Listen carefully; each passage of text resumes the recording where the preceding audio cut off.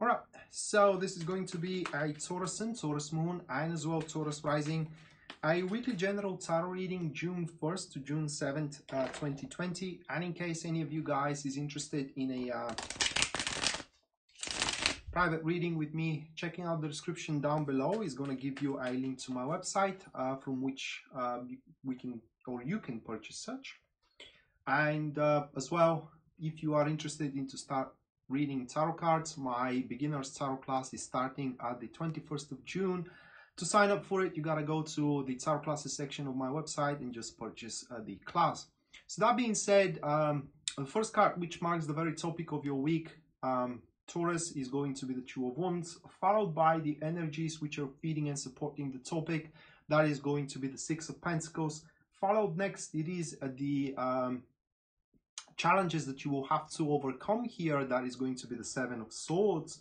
Afterwards, we do have the gifts and the blessings that you get to enjoy. That is going to be the Ten of Cups, followed by the impression that you're going to leave into the people around. That is to be the Four of Pentacles. And the last one, which stands as the guidance that Tarot is offering to you, that will be the Eight of Cups. So this reading for that week, it is much of a confirmation that you do have a clear green light to move on forward with your things, and that you have done the right thing, if you will. So what we do have here is those two at the start, which stands for the energies and the topic itself.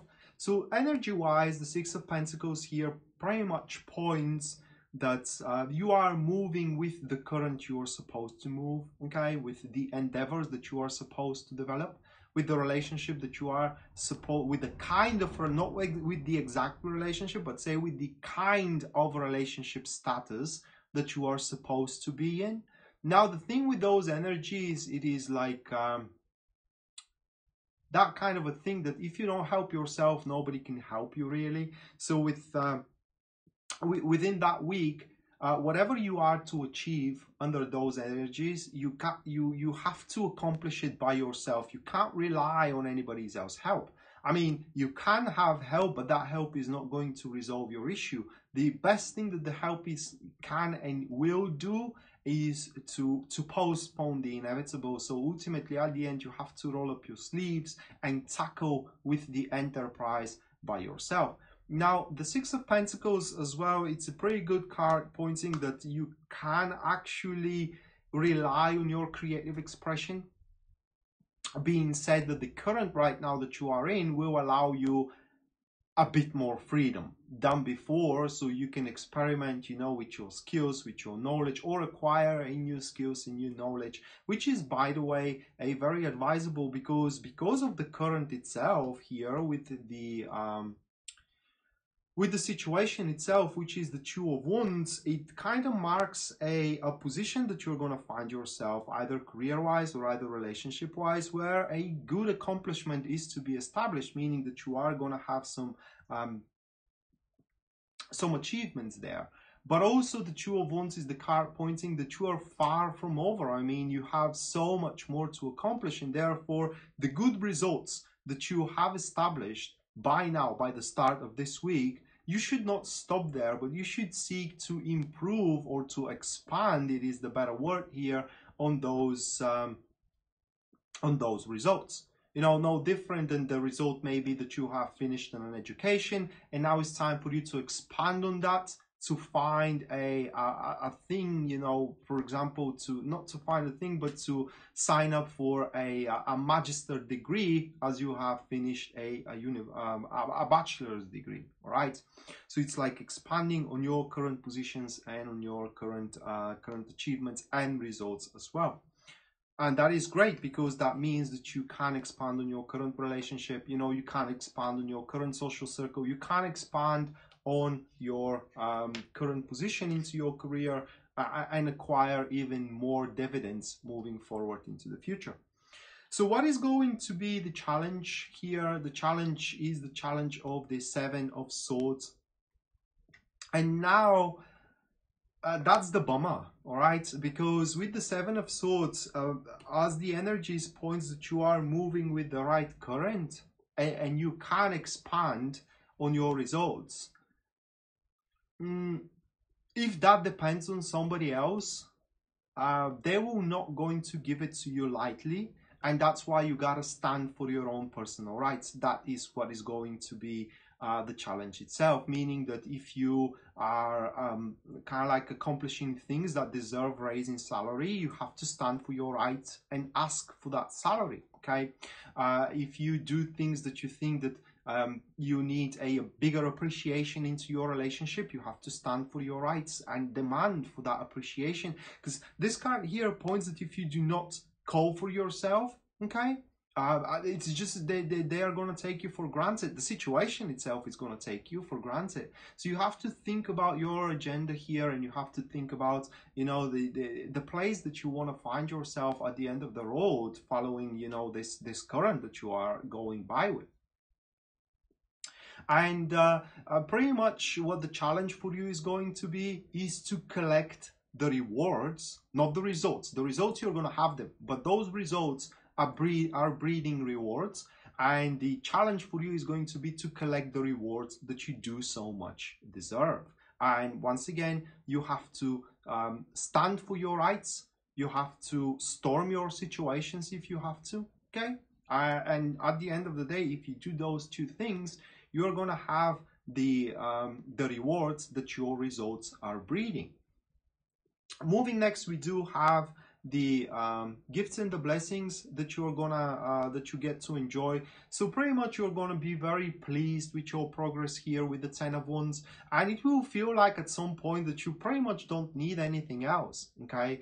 And that is a true blessing into one's life, to feel that, you know, they are fulfilled. That is the way, that's how you're gonna feel. But also the 10 of not 10 of Wands, I'm sorry, 10 of Cups, a bit tired, you know, long day recording those videos, but with the 10 of Cups. But the 10 of Cups also gives you a room for improvement, because with the 10 of Cups, no matter how much one person has, one person can always go for more. And here, that is your blessing, that even though the current circumstances are going to be completely life fulfilling, okay, and you're going to be very pleased with how the things are going in terms of career and in terms of relationship by the results, okay, the rewards, that is a different thing, but you're going to be very pleased with the results.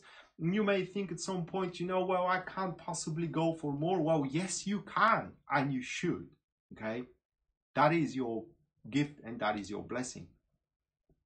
So moving next, it is the impression of the people around, and that will be the impression of the Four of Pentacles. So a couple of impressions here. People, first of all, are going to see you very firm standing, if I may say it that way, that you are gonna guard with tooth and nails whatever you have accomplished by now.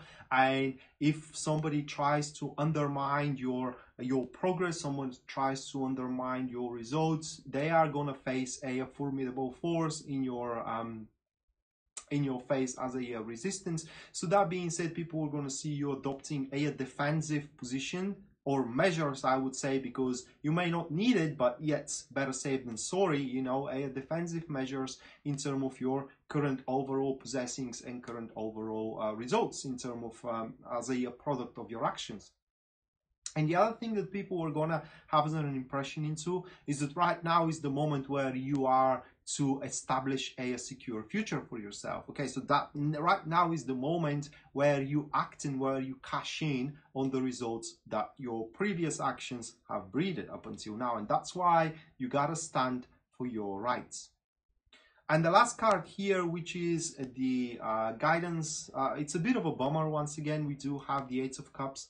So Eight of Cups pretty much points that you need to know your boundaries and your limits, meaning that you should not demand for more than you actually deserve. That is something that you need to have the mental awareness of.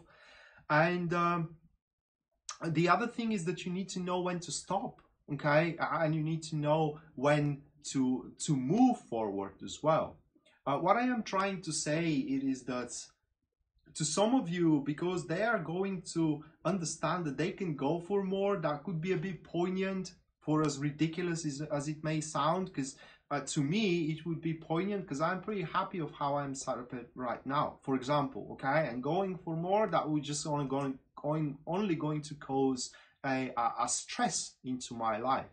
But although that may look a bit, how can I say, poignant and misfortunate, it offers a super duper good perspective moving forward. So that's why you need to know when to stop, and you need to know, or to be true to yourself rather, because you're going to know, you need to be true to yourself when to stop, and you need to be true to yourself, you know, when you should push forward. So that being said, Taurus, this was your weekly general tarot reading, June 1st to June 7, 2020. Hopefully you enjoyed it and you liked it, guys. And once again, if you are interested in a private reading, you can check out the description down below, and there you're going to find a link to my website from where you can purchase such. And the other thing is that my tarot classes are starting at 21st of June. These are the beginners tarot classes. So if you are eager to learn to read tarot cards and you want me to teach you how to do it, so you like the way I do it, you can sign up for them by going under the tarot classes section of my website and purchasing the class itself. It is a 6 weeks long tarot class. So yeah, that being said, this was all from me for now, and hope we're going to see each other around. Until then, bye.